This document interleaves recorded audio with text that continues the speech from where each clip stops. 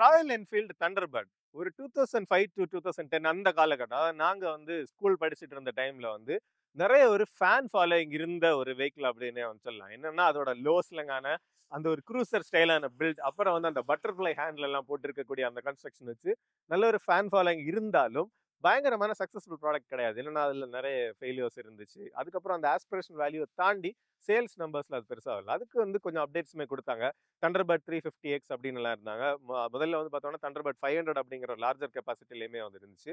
அதுக்கப்புறம் பார்த்தோம்னா உங்களுக்கு அந்த கிளாசிக் 350ல ஜே சீரிஸ் என்ஜின், அதாவது முன்னாடி இருந்த அந்த பிளாக் மாத்திட்டு நமக்கு அந்த வைப்ரேஷன் ஃப்ரீயா நல்ல ரிஃபைண்டா வந்து அந்த என்ஜின் அப்டேட் ஆனபோது வந்து நமக்கு மீட்டிஆர் 350 அப்படிங்கிற ஒரு புது பிராண்ட்ல ஒரு ஆல் நியூ ப்ராடக்டா தான் வந்து அந்த தண்டர்பர்டோட அந்த லெகசியில வந்து கொண்டு வந்திருந்தாங்க.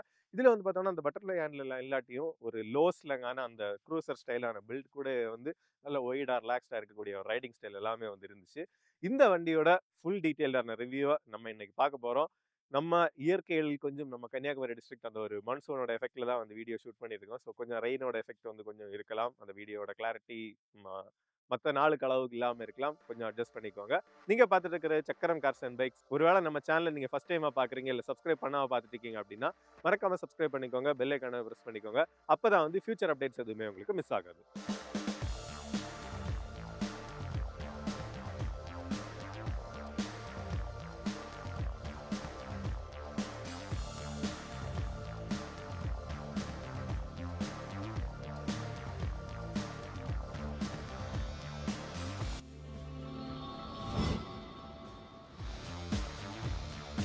இந்த வெஹிக்கிள் நமக்கு ரிவ்யூக்கு அரேஞ்ச் பண்ணி கொடுத்துருக்கிற ஷோரூம் பார்த்தோம்னா Royal Enfield Chandra motor showroom, Nagercoil தான். இவங்களுக்கு தக்கலையிலேயே ஒரு பிரான்ச் இருக்குது. அதுக்கப்புறம் பார்த்தோம்னா குளச்சல் 5 கிராமத்துலயும் பிரான்ச் இருக்கு. இவங்களோட ஷோரூம்ல பார்த்தோம்னா ராயல் என்ஃபீல்ட் வெஹிக்கிள்ஸோட எல்லா வெஹிக்கிள்ஸோட சேல்ஸ் பிளஸ் வந்து சர்வீஸ், அதுக்கப்புறம் வந்து வெஹிக்கிள்ஸுக்கு நீங்க யூஸ் பண்ணக்கூடிய ஆக்சசரிஸ், நீங்க பீப்புள் யூஸ் பண்ணக்கூடிய ஆக்சசரிஸ் எல்லாமே வந்து ரெடிலி அவைலபிளா இருக்குது. ஹண்டர் 350ல இருந்து சூப்பர் மீட்டியர் 650 வரைக்கும் இவங்ககிட்ட அவைலபிளா இருக்கு. இந்த சூப்பர் மீட்டியர் பார்த்தோம்னா உங்களுக்கு ஆக்சசரிஸ் எல்லாமே போட்டு ஒரு ராயலான க்ரூசர் லுக்ல வந்து இருக்குது. உங்களுக்கு ராயல் என்ஃபீல்டோட வெஹிக்கிள்ஸ் ஏதாவது பையிங் இருந்துச்சுன்னா, டெஸ்ட் டிரைவ் இருந்துச்சுனாலும் இமீடியட்டா கீழே அப்புறம் ஸ்கிரீன்ல தெரியுற நம்பருக்கு கான்டாக்ட் பண்ணிக்கோங்க. ராயல் என்ஃபீல்டோட ஜென்யூன் ரைடிங் கியர்ஸ்க்கு பார்த்தோம்னா 10 to 25% வரைக்கும் ப்ராடக்ட் பேஸ் பண்ணி ஆஃபர்ஸுமே இருக்குது. இந்த ஆஃபர்ஸ் நீங்க அவைல் பண்ணணும்னாலும் ஸ்கிரீன்ல தெரியுற நம்பருக்கு கான்டாக்ட் பண்ணிக்கோங்க.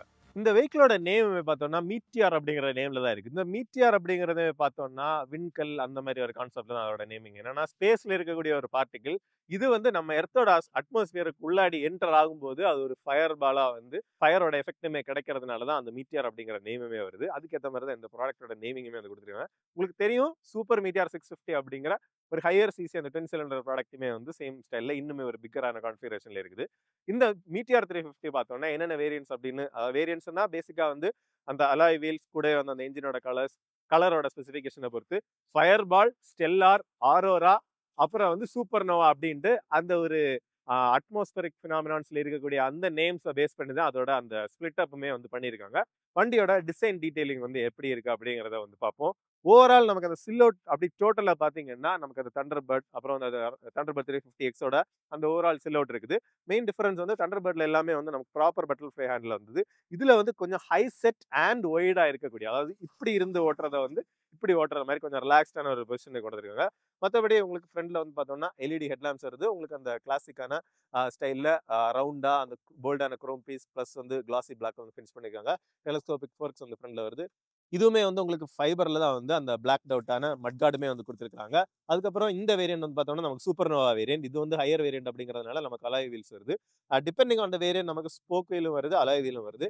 நல்ல பிக்கரான டிஸ்க் பிரேக்ஸ் வந்து கொடுத்துருக்காங்க. உங்களுக்கு floating calliper with twin pistons வந்து வந்துரு. டுவல் சேனல் ஏபிஎஸ்மே வந்து உங்களுக்கு ஸ்டாண்டர்டாகவே வந்துருது. ஸோ அதுவுமே ஒரு நல்ல ஆப்ஷன் தான். உங்களுக்கு ஃப்ரண்ட்ல வந்து பார்த்தோம்னா வீலோட சைஸுமே வந்து உங்களுக்கு 19 இன்ச் வீல்ஸ் கொடுத்துருக்காங்க. 100/90 செக்ஷன் இருக்கக்கூடிய டயர்ஸுமே வந்து உங்களுக்கு வந்துருது. மற்றபடி இதுல வந்து கிளாசிக்கான டச்ல வந்து உங்களுக்கு ரவுண்ட் ஷேப்ல இருக்கக்கூடிய அந்த ஆரஞ்ச் கலர்ல வரக்கூடிய அந்த இண்டிகேட்டர்ஸ்மே வந்து வருது. அதுவுமே குரோம் ஃபினிஷ், அதாவது நிறைய குரோமுமே இருக்கிறதுனால அந்த ஒரு கிளாசிக் டச்சுமே வந்து உங்களுக்கு நல்ல ஷைனியான ஃபினிஷிங்ல வந்து கொடுக்குது. அதுக்கப்புறம் ஃபியூல் டேங்குமே பார்த்தோம்னா ஒரு லார்ஜ் கெப்பாசிட்டி இருக்கக்கூடிய 15 லிட்டர்ஸ் கெப்பாசிட்டி வரக்கூடிய ஒரு ஃபியூல் டேங்க் கொடுத்துருக்காங்க. உங்களுக்கு ஸ்டாண்டர்டா அந்த குரோம் ஸ்டைல்லே வந்து உங்களுக்கு ஃபியூல் டேங்கோட ஓப்பனிங் வந்துருது. நல்ல ஒய்டாகவும் இருக்குது. டேங்க் வந்து அந்த ஸ்டாண்டர்டான டியர் ட்ராப் ஷேப் தான். இதுல வந்து கட் அந்த மாதிரி எதுவுமே இல்ல. பட் ரிலாக்ஸ்டான ஒரு ரைடிங் பொசிஷனுக்கு ஏத்த மாதிரி இருக்குது. இதுல வந்து நல்ல போல்டான ஒரு குரோம் பீஸ்ல ராயல் என்ஃபீல்ட் அப்படிங்கிறது அந்த 3D எம்ப்ளமாவே வந்து கொடுத்துருக்காங்க. அதுக்கப்புறம் இந்த என்ஜினோட கலரிங்குமே பார்த்தோம்னா உங்களுக்கு 2 வேரியன்ட்ல வந்து உங்களுக்கு இந்த பிளாக் டவுட் என்ஜின் வரும். 2ல வந்து உங்களுக்கு அந்த ஸ்டீல், அதாவது வந்து குரோம் ஃபினிஷிங் மாதிரியே வரக்கூடிய என்ஜின் வரும். உங்களுக்கு அப்புறம் வந்து ட்வின் டவுன் டியூப் ஃப்ரேம் தான் வந்து இதுல யூஸ் பண்ணியிருக்காங்க. அதுல என்ஜின் மவுண்ட் பண்றதுக்கு ஜே சீரிஸ் என்ஜின் நம்ம சொல்ற மாதிரியே. அதுக்கப்புறம் வந்து உங்களுக்கு அந்த ஃபுட் பெக்ஸுமே பார்த்தோம்னா கொஞ்சம் ஃப்ரண்ட் செட்டாக இருக்குது. நம்ம ஏறி உட்காந்து எர்கனாமிக்ஸ் பார்க்கும்போது அதையுமே பார்ப்போம். அப்புறம் நீட்டான ஒரு சாரி கார்டு வந்து வந்துருது. உங்களுக்கு கிரவுண்ட் கிளியரன்ஸ் பார்த்தோம்னா 170 மில்லிமீட்டர்ஸ் வந்து வண்டியோட கிரவுண்ட் கிளியரன்ஸுமே வந்து வருது. அதுக்கப்புறம் ரியர் டயர், நமக்கு ரியர் போர்ஷனுக்கு வந்தோம்னா உங்களுக்கு சீட் வந்து ஒரு ஸ்பிளிட் சீட்டாக கொடுத்து ஃப்ரண்ட் வந்து நல்ல ஒய்டாகவும் பில்லியனுக்கு கொஞ்சம் குட்டியாக இருக்கக்கூடியது. அந்த ஸ்டைலிங்க்கு ஏற்ற மாதிரி சூப்பராகவே இருக்குது. நல்ல போல்டான ஒரு பேக் ரெஸ்டோட வரக்கூடிய அந்த கிராப் ஹேண்டில் இருக்குது. இந்த கிராப் ஹேண்டிலுமே பார்த்தோம்னா சில வேரியன்ட்ஸ்ல வந்து நீங்க கிராப் பின்னாடி அந்த, அதாவது பில்லியனுக்கான பேக் ரெஸ்ட் இல்லாமலும் நீங்க ஆப்ஷன் பண்ணி வாங்கிக்கலாம். டிபெண்டிங் ஆன் த ஸ்டைல் வந்து நமக்கு அந்த ஆப்ஷன்ஸ் வந்து இருக்கிறதுனால அதுவுமே ஒரு நல்ல விஷயம். அதுக்கப்புறம் அப்படியே வந்து ரியர் எண்டுக்கு வந்தோம்னா ரியர் எண்டுமே வந்து அப்படி குட்டியா இதுலயே வந்து உங்களுக்கு கிளாசி பிளாக்ல இருக்கக்கூடிய அந்த ஃபினிஷ். இது வந்து ஆக்சுவலி வந்து மெட்டல்ல தான் ஃபினிஷ் பண்ணிருக்காங்க. ஹை செட்டா ஒரு கிளாசிக் ரவுண்ட் ஷேப்ல இருக்கக்கூடிய உங்களுக்கு ரெட் கலர்ல தான் வருது அந்த டெயில் லேம்ப், அதாவது பிரேக் லேம்ப். அதுக்கப்புறம் வந்து இண்டிகேட்டர்ஸ் வந்து உங்களுக்கு ஃப்ரண்ட்ல இருக்கிற மாதிரியே ஆரஞ்ச் அந்த ஆக்சென்ட்லேயே வந்து வந்துருது. ரியர் டயருமே பார்த்தோம்னா உங்களுக்கு வீலோட சைஸ் வந்து 17 இன்ச் வீல்ஸ் வருது. உங்களுக்கு டயரோட சைஸ் வந்து 140/70 நல்ல விட்டு இருக்கக்கூடிய டயர். அதனால ஹைவே க்ரூசிங்க்கு ஏற்ற மாதிரி சூப்பரான கிரிப்புமே வந்து கிடைக்கும். அப்படியே சைடுக்கு வந்தோம்னா நல்ல லாங்கான ஒரு டெயில் பேப், அதுவுமே அந்த குரோம் ஃபினிஷிங்ல, அதாவது அந்த ஸ்டீல் அப்படின்னு சொல்லலாம், இல்லை குரோம்னு சொல்லலாம், அந்த கிளாஸியா சூப்பரா பளபளன்னு அப்படி இருக்குது. சைட்ல தான் வந்து உங்களுக்கு மீட்டியார் 350 அப்படிங்கிற அந்த பிராண்டிங்குமே வந்து கொடுத்துருக்காங்க. கிக் ஸ்டார்டர் வந்து வரல, நமக்கு ஸ்டாண்டர்டான செல்ஃப் ஸ்டார்டர் மட்டும் தான் வந்து கொடுத்துருக்காங்க. ஓவரால் டிசைன் வந்து கண்டிப்பா எனக்கு பிடிச்சிருக்கு. உங்களோட கமெண்ட்ஸ் என்ன அப்படிங்கிறத கமெண்ட் செக்ஷன்ல சொல்லுங்க. இப்போ வந்து வண்டியில ஏறி உட்காந்து எர்கனாமிக்ஸ் எல்லாமே எப்படி இருக்கு அப்படிங்கிறத பார்ப்போம். வண்டியோட வெயிட் பார்த்தோம்னா 191 கிலோ வந்து வண்டியோட வெயிட் வருது. அதுக்கப்புறம் சீட்டோட ஹைட் பார்த்தோம்னா நல்ல லோ சீட் அப்படிங்கிறதுனால 765 மில்லிமீட்டர்ஸ் வந்து நமக்கு சீட்டோட ஹைட்டுமே வருது. அதுக்கப்புறம் வீல் பேஸ் வந்து 1400 மில்லிமீட்டர் வந்து வீல் பேஸ், கொஞ்சம் நார்மலான பைக்ஸோட கொஞ்சம் லாங்கான வீல் பேஸ் தான். உங்களுக்கு ஃபுட் பெக்ஸுமே பார்த்தோம்னா கொஞ்சம் ஃப்ரண்ட் செட்டாக இருக்கக்கூடிய, அப்படி ஜம்முன்னு ரிலாக்ஸ்டாக இருக்கக்கூடிய ஒரு ரைடிங் பாஸ்டர் தரக்கூடிய ஒரு ஃபுட் பேக்கோட பொசிஷன்னா கரெக்டாக தான் இருக்குது உங்களுக்கு ஆப்ரேட் பண்ணுறதுக்கும். பிரேக்கும் அந்த மாதிரி தான். பிரேக்கில் வந்து நமக்கு என்ஜினில் படாமல் இருக்கிறதுக்கு ஒரு சின்ன ஒரு கம்பி மாதிரியும் கொடுத்துருக்காங்க. ஸோ அதனால வந்து அந்த ப்ரொடெக்ஷனுமே வந்து கவர்டு தான். மற்றபடி ரிலாக்ஸ்டாக தான் இருக்குது. நமக்கு பில்லியன் சீட்டுமே பார்த்தோம்னா நல்ல நீட்டான ஒரு பில்லியன் சீட்டு தான். நம்ம ஆஃப்லைன் வந்து மீன்ஸ் வீடியோ எடுக்காத நேரம் ஓட்டி செக் பண்ணோம். பில்லியன் அடிக்கடி நீங்கள் யூஸ் பண்ணுவீங்க, ட்ராவல் பண்ணுறதுக்கு ஒரு இது வேணும் அப்படின்னா கண்டிப்பாக வந்து பேக் ரெஸ்ட் இருக்கிற ஒரு வேரியன்ட் வாங்குறது வந்து நல்ல சாய்ஸாக வந்து இருக்கும். இப்போ வந்து ஸ்டார்ட் பண்ணி பார்ப்போம் வண்டியை. இப்போ வந்து அப்படியே அந்த டிஸ்டிங்டான அந்த ஜே சீரிஸோட அந்த ஒரு தம்ப், முன்னாடி இருந்த அளவுக்கு தம்பு இல்லை, பட் அந்த கொஞ்சம் ஸ்மூத்தான ஒரு தம்போட வந்து அப்படியே ஸ்டார்ட் ஆகி ஐடல் ஆகுது. பெருசான வைப்ரேஷன்ஸ் எதுவுமே வந்து நமக்கு இல்லவே இல்லை. அப்படியே வந்து ரைஸ் பண்ணாலும்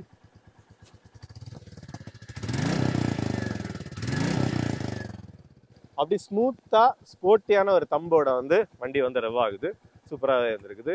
அடுத்ததாக வந்து நமக்கு சுவிட்ச் கியர், அப்புறம் வந்து நமக்கு அந்த இன்ஸ்ட்ருமெண்ட் கிளஸ்டர்ல என்ன வருது அப்படிங்கிறத பார்ப்போம். சுவிட்ச் கியரை பொறுத்தவரை லெஃப்ட் சைடில் வந்து பார்த்தோம்னா நமக்கு இதில் வந்து ஒரு பட்டன் கொடுத்துருக்காங்க. இதுதான் வந்து இன்ஸ்ட்ருமெண்ட் கிளஸ்டர்ல நம்ம என்ன இன்ஃபர்மேஷன் பார்க்குறோம் அப்படிங்கிறத வந்து சேஞ்ச் பண்ணுறது.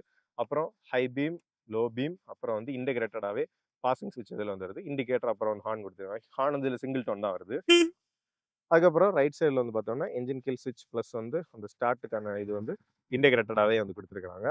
அதுக்கப்புறம் வந்து ஹசார்ட் லேம்புக்கான அந்த சுவிட்சுமே வந்து உங்களுக்கு இதுலேயே வந்து கொடுத்துருக்காங்க. எண்டில் வந்து ஒரு குரோம் மாதிரியான ஃபினிஷிங்கில் சின்ன ஒரு டீட்டெயிலிங் பண்ணியிருக்காங்க. அதுவுமே நீட்டாக இருக்குது. உங்களுக்கு இது வந்து உங்களுக்கு ஃபேக்ட்ரி ஃபினிஷ் மாதிரி எந்த பெயிண்ட் எதுவுமே பண்ணாமல் டைரெக்டாகவே அந்த எக்ஸ்போஸ்டான அலுமினியம் வந்து கொடுத்துருக்காங்க. மிரர்ஸுமே வந்து உங்களுக்கு அந்த கிளாசிக் ஸ்டைலில் ரவுண்டில் நல்ல போல்டான குரோம் கலரில் வரக்கூடிய இது இருக்குது. ஹேண்டில் பார் பார்த்தீங்கன்னா உங்களுக்கு தெரியும், அந்த பட்டர்ஃப்ளை டைப் கிடையாது, பட் அப்படியே ஒய்டாக ஃப்ளாட்டாக வந்து இருக்கக்கூடிய நல்ல ஒரு ஹேண்டில் பார். உங்களுக்கு இன்ஸ்ட்ருமெண்ட் கிளஸ்டரில் பார்த்தோம்னா உங்களுக்கு டாக்கோமீட்டர் மிஸ்ஸிங், அதுக்கப்புறம் வந்து speedometer, gear position indicator, clock வந்துடுது, ட்ரிப் மீட்டர், ஓடோமீட்டர் எல்லாமே வந்து வந்துடுது. அப்புறம் ஃபியூலோட இதுவுமே வருது. உங்களுக்கு வார்னிங் லைட்ஸ் எல்லாமே வந்து லோவர் போர்ஷனில் வருது. ரைட் சைடில் பார்த்தோம்னா இப்போ வந்து கிளாக் இருக்குது. நமக்கு அந்த ட்ரிப்பர் நேவிகேஷன் வரக்கூடிய அந்த யூனிட் வந்து இதில் வச்சுக்கலாம். ஸோ அது வச்சோம்னா நமக்கு அந்த மேப் பேஸ்ட் கனெக்டிவிட்டியுமே வந்து இதில் யூஸ் பண்ணிக்கலாம். இதில் வந்து கீ ஸ்லாட், மற்றபடி ஸ்டாண்டர்டான விஷயங்கள் தான். ஓவரால் டீசெண்டான ஒரு லேஅவுட். நமக்கு இன்னும் கொஞ்சம் அட்வான்ஸ்டாக வந்து அடுத்த அப்டேட்டில் அவங்க கொடுப்பாங்க அப்படின்னு நம்புகிறோம். அதுக்கப்புறம் லாங் ரைட்ஸ் போகிறவங்க ஃபோன் எல்லாமே வச்சு மேப் பார்க்குறவங்களுக்கு உங்களுக்கு சூப்பரான ஒரு யூஎஸ்பி ஸ்லாட் வந்து அப்படி ரொம்ப கொஞ்சம் ஹிட்டனாக தான் கொடுத்துருக்காங்க. ஸோ இதில் வந்து உங்களுக்கு யூஎஸ்பி அந்த டைப் ஏல வந்து அந்த போர்ட் வருது. இந்த மீட்டியர் 350க்கு பார்த்தோம்னா அடிஷ்னல் ஆக்சசரிஸ்மே வரும். இந்த டாப் எண்ட் சூப்பர் நோவா போனீங்கன்னா ஸ்டாண்டர்ட் ஃபிட்மெண்ட்டாகவே வந்து உங்களுக்கு விண்ட்ஷீல்டு வரும். இந்த டெஸ்ட் ரைட் பைக்கில் வந்து அதை அவங்க ஃபிட் பண்ணல, பட் வந்து ஃபிட்மெண்ட்டாக வரும். உங்களுக்கு லோவர் வேரியன்ஸ்லேயுமே வந்து தேவைப்பட்ட அதை வந்து ஆக்சசரியாக வாங்கிக்கலாம். அதுக்கப்புறம் வந்து உங்களுக்கு கிராஷ் கார்டு, என்ஜினோட சம் கார்டு, அந்த என்ஜின் கார்டு எல்லாமே வந்து உங்களுக்கு அடிஷ்னல் ஃபிட்மெண்ட்டாக வாங்கிக்கலாம்.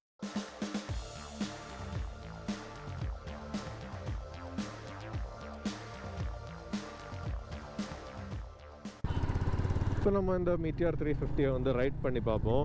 நமக்கு இதோட என்ஜின் கெப்பாசிட்டி வந்து 349cc இருக்கக்கூடிய ஒரு single cylinder engine, air and oil cooled engine தான். இதில் வந்து பவர் அவுட்புட் அப்படின்னு பார்த்தோம்னா 20.2 PS ஆஃப் பவர் வந்து உங்களுக்கு ப்ரொடியூஸ் பண்ணுது. டார்க் வந்து 27 Nm. ஸோ வந்து அந்த லாங் ஸ்ட்ரோக் கான்ஃபிகரேஷனில் வரக்கூடிய என்ஜின். ஸோ அந்த பாட்டம் எண்ட்லேருந்தே நல்ல டார்க் இருக்கக்கூடியது தான். நம்ம சிட்டியில் ஓட்டும்போது கவனிக்க வேண்டிய ஒரு விஷயம் என்ன அப்படின்னு பார்த்தோம்னா, யூ டர்ன்ஸ் பண்ணும்போது மட்டும் மற்ற வெஹிக்கிள்ஸ், மற்ற பைக்ஸ் நார்மலாக திரும்புறது மாதிரி குயிக்காக வந்து இது திரும்பாது. என்னென்னா 1400 mm கொஞ்சம் மற்ற வெஹிக்கிள்ஸோட வீல் பேஸ் கொஞ்சம் ஜாஸ்தியாக இருக்கிறதுனால நம்ம கொஞ்சம் வந்து லாங்கரான ஸ்பேஸ் வந்து தேவைப்படும்.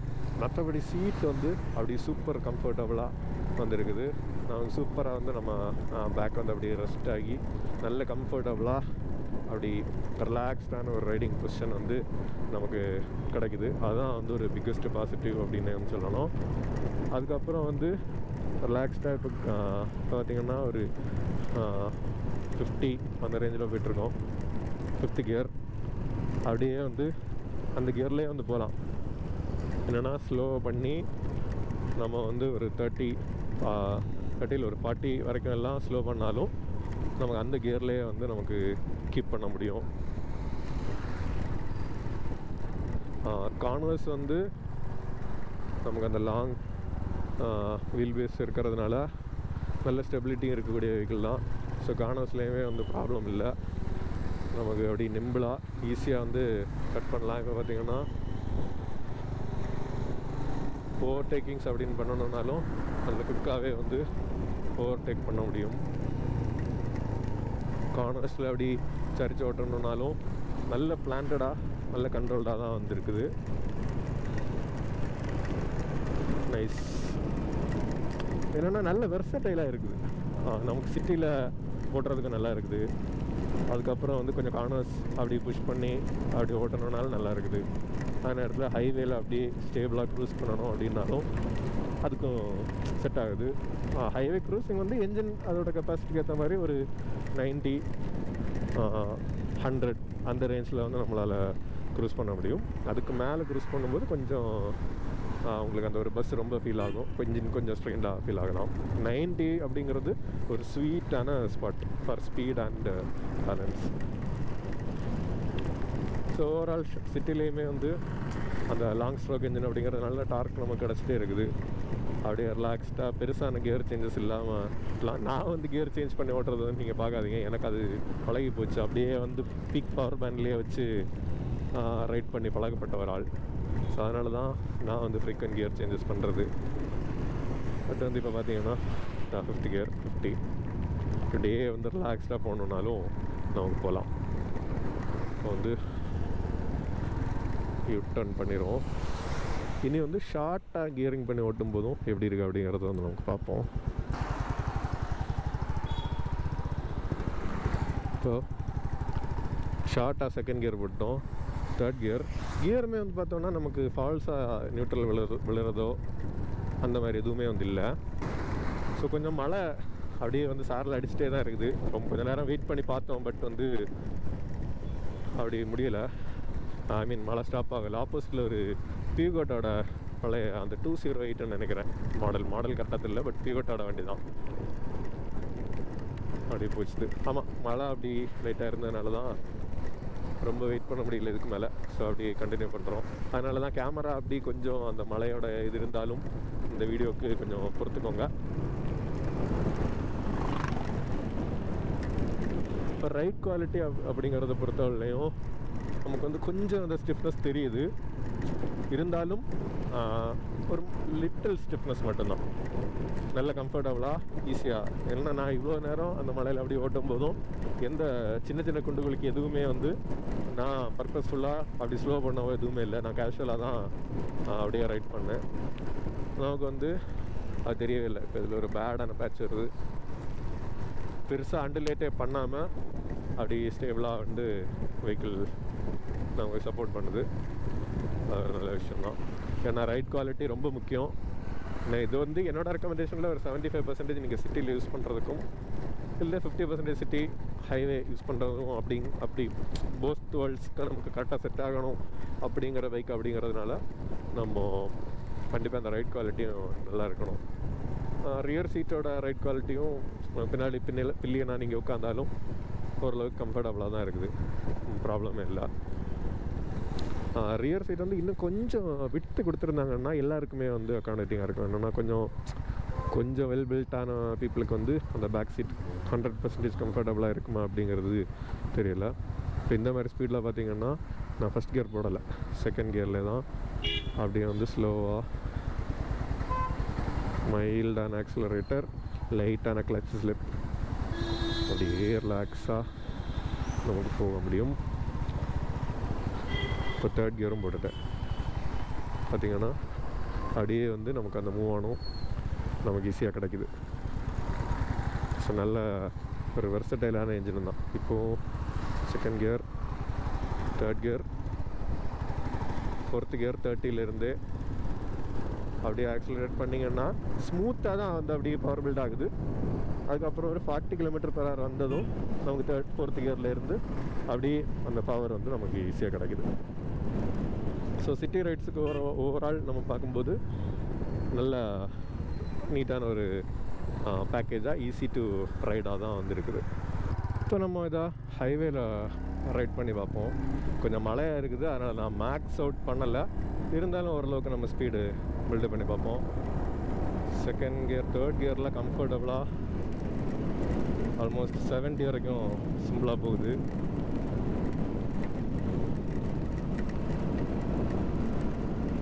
ஸோ இந்த மாதிரி ஸ்பீட்ஸ் நம்ம அப்படியே ஃபோர்த்து கியரில் போய்ட்டுருக்கோம். ஃபிஃப்த்து கியர் ஒரு 70, அதெல்லாம் வந்து சூப்பர் ஸ்டேபிளாக, வைப்ரேஷன்ஸ் பெருசாக எதுவுமே இல்லை, அப்படி ஸ்டேபிளாக வந்து நம்ம போயிட்டே இருக்குது. 80 கிராசிங், 90 நீட்டாக இருக்குது. ஆக்சுவலாக ஸ்டேபிலிட்டியும் நல்லா தான் இருக்குது. என்னென்னா அதில் வந்து காங்கிரீட்டு, அதுக்கப்புறம் அந்த டாரிங், அந்த ரோடு சேஞ்ச் ஆகி வந்ததும் நமக்கு பெருசாக வந்து தெரியல. கொஞ்சம் ஸ்டிஃபான சஸ்பென்ஷன் இருக்கக்கூடிய வெஹிக்கிள்ஸில் வந்து கொஞ்சம் நல்லா தெரியும். பட் இதில் வந்து லக்கிலி நமக்கு பெருசாக வந்து தெரியல. ஸோ ஸ்டெபிலிட்டி வைஸ் வந்து நல்ல டாப் குவாலிட்டியாக இருக்குது. நோ கம்ப்ளைண்ட்ஸ் அதில். மற்றபடி வைப்ரேஷன்ஸுமே வந்து நல்ல கண்ட்ரோல்டாக ரொம்ப கம்மியாக தான் இருக்குது. பெருசாக எங்கேயுமே வந்து நமக்கு அப்படி ரொம்ப ஹையாக அனாய் பண்ணுற அளவுக்கு வைப்ரேஷன்ஸ் வந்து நமக்கு எதுவுமே தெரியல. ஸோ வந்து ரெயினுமே இருக்குது. ஹார்ஷாக பிரேக் பண்ணாலும் நமக்கு ஏபிஎஸ் கரெக்டாக வந்து கண்ட்ரோல்டாக நல்ல சேஃபான பிரேக்கிங்கை கொடுக்குது. ஜஸ்ட் இன்னொரு வாட்டி ஹைவே இன்னும் கொஞ்சம் ஸ்பீடு பில்டு பண்ணி க்ரூஸ் பண்ணி பார்ப்போம். செகண்ட் கியர் 70,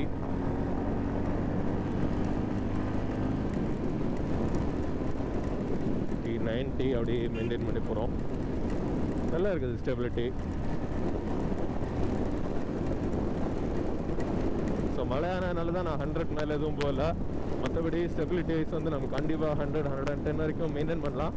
பட் இந்த என்ஜினோட கம்ஃபர்ட் ஜோன் அப்படின்னு பார்க்கும்போது ஒரு 80 to 100 நீங்கள் கீப் பண்ணீங்க அப்படின்னா நல்ல கம்ஃபர்டபுளாக ரிலாக்ஸாக இருக்குது. 80 தாண்டும் போது கொஞ்சம் வந்து வைப்ரேஷன்ஸ் நமக்கு ஃபுட்பெக்ஸில் தெரியுது. அது வரைக்கும் வந்து ப்ராப்ளம் இல்லை. ரைடிங் போஸ்டர் தான் சூப்பராக, அப்படியே ரிலாக்ஸ்டாக வைடான ஹேண்டில் பாரோட அந்த ஒரு எஃபெக்ட் வந்து சூப்பராக இருக்குது. அந்த ரைடிங் என்னதான் நம்ம வண்டியில் பவர் அது இதை தாண்டி நமக்கு மெயினாக ஒரு மோர் ஹாப்பினஸ் அண்ட் ஜாய் கொடுக்கக்கூடியதே வந்து அந்த ரைடிங் போஸ்டர் தான். வந்து 100 டச் பண்ணி பார்ப்போம். 8க்கு அப்புறம் வந்து ஸ்பீடு கொஞ்சம் லீனியராக தான் நமக்கு பில்ட் ஆகுது. 80 வரைக்கும் வந்து குவிக்காக வருது. டார்க் வந்து நமக்கு அந்த 27 நியூட்டன் மீட்டர்ஸ் இருக்கிறதுனால நமக்கு இந்த மாதிரி சின்ன ஒரு அப் ஹில் வந்தாலும் அப்படியே வந்து போகலாம். சின்ன கார்னர் நம்ம ஈஸியாக அப்படியே அந்த லைனை மெயின்டைன் பண்ண முடியுது. ஒரு 90 மோஸ்ட் கம்ஃபர்டபுள் க்ரூசிங் ஸ்பீட் அப்படின்னு பார்க்கும்போது கண்டிப்பாக 90 to 100 தான். ஐ மீன் 80 to 100 வந்து மோஸ்ட் கம்ஃபர்டபுளான ஒரு க்ரூசிங் ஸ்பீட் அப்படின்னு நமக்கு சொல்லலாம்.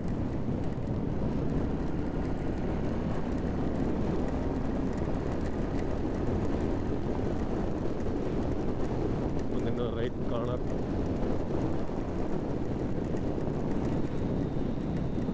ஸோ நீட்டாகவே வந்து அந்த ஹைவே மேனஸ் நீட்டாகவே வந்துருக்குது, ப்ராப்ளமே இல்லை.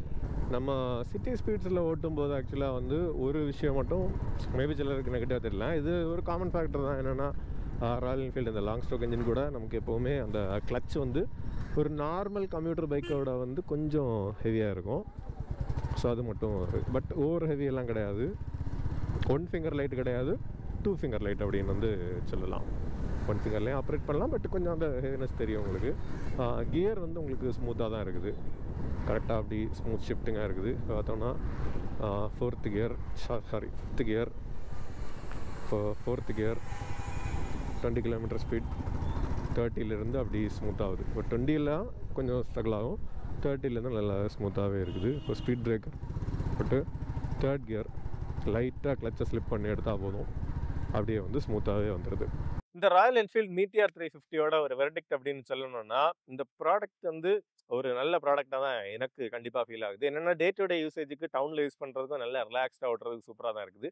அதே நேரத்தில் நம்ம ஹைவே எடுத்துகிட்டு போனாலும் ஸ்டெபிலிட்டி ஆகட்டும், அந்த தேவையான பவர் ஆகட்டும் எல்லாமே இருக்குது. என்னென்னா கிளாசிக் 350 வந்து எல்லாருமே ஹைவே க்ரூசிங்க்கு ஸ்டேபிளாக யூஸ் பண்ணுறது உங்களுக்கு தெரியும். ஸோ சிமிலரான ஒரு இதில் வந்து நமக்கு அதுலேயுமே வந்து ப்ராப்ளம் இல்லாமல் இருக்குது. ஆனால் அந்த சேல்ஸ் நம்பர்ஸில் ஏன் அந்த ஒரு டிப், அதாவது பயங்கரமான செல்லிங் இல்லை அப்படிங்கிறத நானுமே யோசிச்சிருக்கேன். நம்ம கேமராமேன் வந்து என்ன அவனுக்கு தாட் ப்ராசஸ் போச்சுதுன்னா, தண்டர்பேர்டுக்கும் அந்த தண்டர்பேர்ட் 350க்கு எல்லாமே வந்து நிறைய நெகட்டிவிட்டி இருந்துச்சு. நம்ம இந்தியன் மார்க்கெட்ல ஒரு பெரிய பிரச்சனை என்னன்னா, ஒரு நோய் மாதிரி முன்னாடி என்னைக்கோ ஒரு பிராண்ட், அந்த பிராண்ட் வந்து அப்படி இருந்திருக்கும், அல்லது அந்த ப்ராடக்ட்ஸ் அப்படி இருந்திருக்கலாம். அவங்க எவ்வளவுதான் சேஞ்ச் ஆனாலும் அந்த இமேஜை இன்னைக்குமே வந்து தூக்கி பிடிச்சிட்டு நிற்போம். அதாவது தண்டர்பர்ட் மாதிரி தான் அந்த வந்து வண்டியோட ஸ்டைல் இருக்குது, அப்படின்னு அது ஃபெயிலியராக தான் இருக்கும் அப்படிங்கிற ஒரு தாட் வந்து நிறைய பேர் இருக்கும். அதனால நிறைய பேர் கன்சிடர் பண்ணலையோ அப்படிங்கிறது என்னோட தாட்டா இருக்குது.